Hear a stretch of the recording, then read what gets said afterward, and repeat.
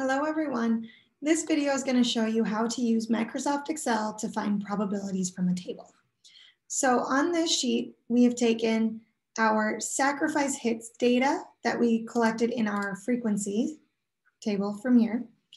Here we just collected the number of bunts from 0 to 3, 3 to 7, or 4 to 7, 8 to 11, and 12 to 15 for all of the baseball teams.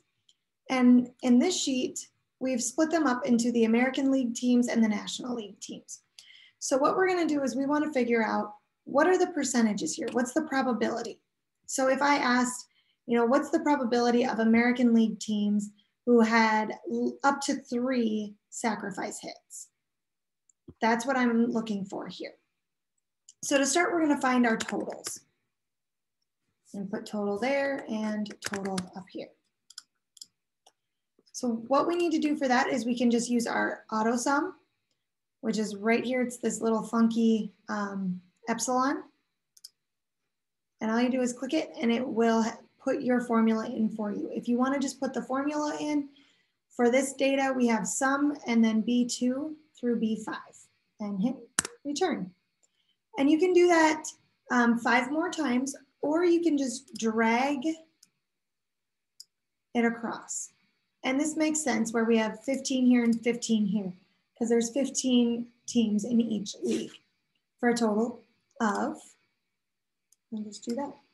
Right now we have 0 because we're going down. So here we want to do the same thing. We want to use that auto sum button up above. We get B2 through C2. Hit enter, and again, you can do that multiple times, or you could type in the formula if you want. So sum B2 C2. But then just drag it down. And you'll see that we get 30 in our total. So looking at this, we can see that if I randomly picked a team, there were 15 out of 30 that had up to 3 sacrifice hits. So right there, that should tell you that's 50%. But we don't want to actually look at it with numbers. We want to find percents. So what we're going to do is we're just going to copy and paste our table. We really only care about the labels, but we're just going to do that down here. We're going to get rid of our data. I'm going to make this a little bit bigger so we have both on one screen. There we go. And here we're going to change it from total to probability. Same up here.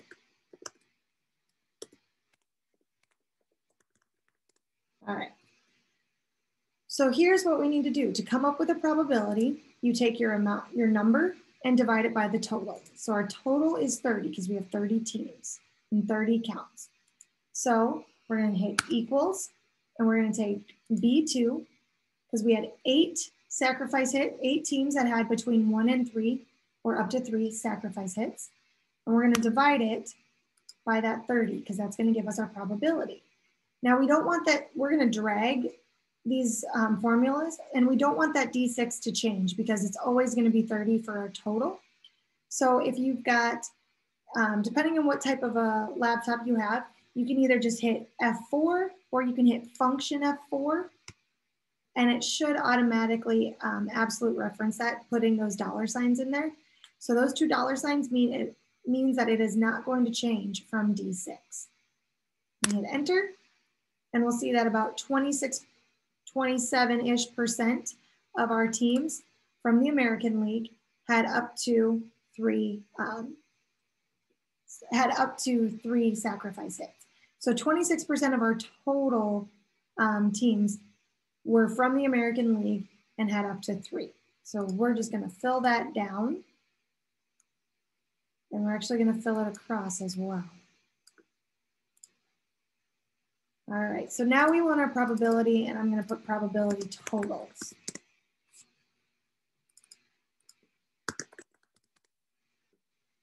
We'll wrap that just to make it look nicer. So again, we're going to sum these.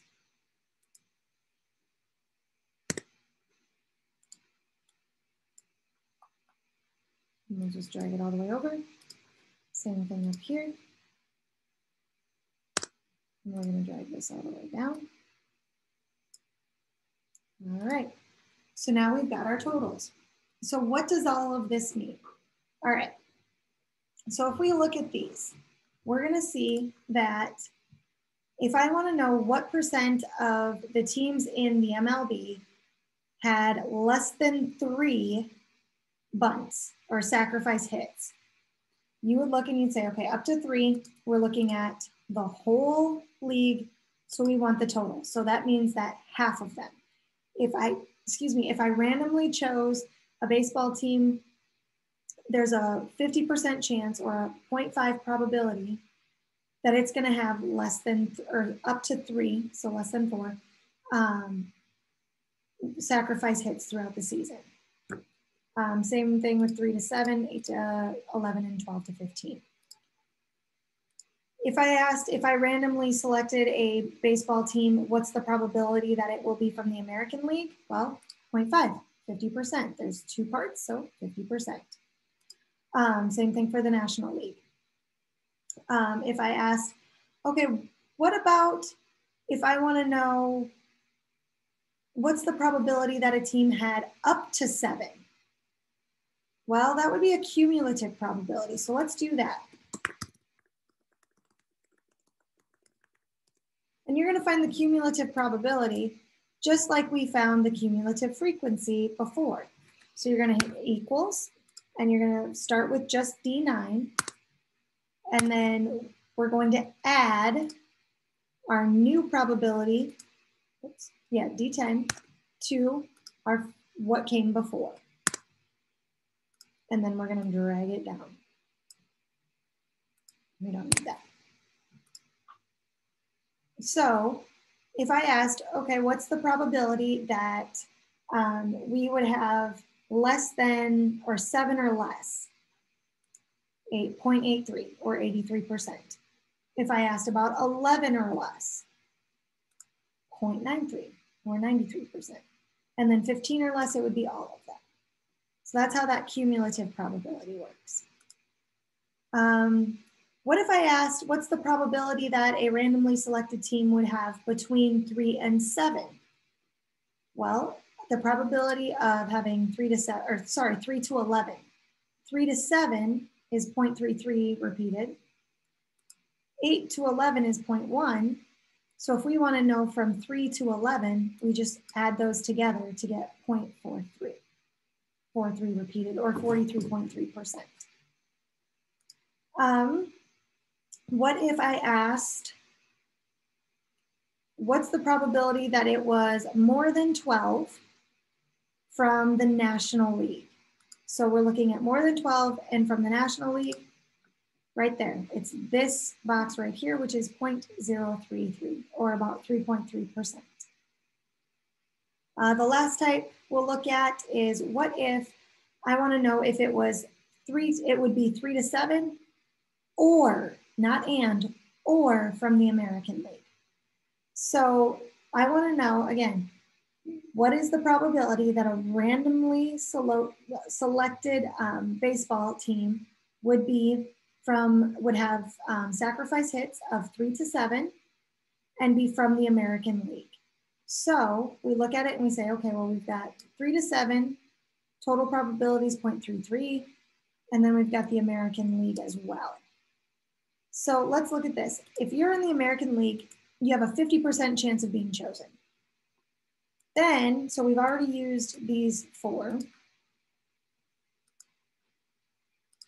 But then we also need to take into account the 3 to 7. Well, we don't want to just add the 0.3 because we've already added the 0.133.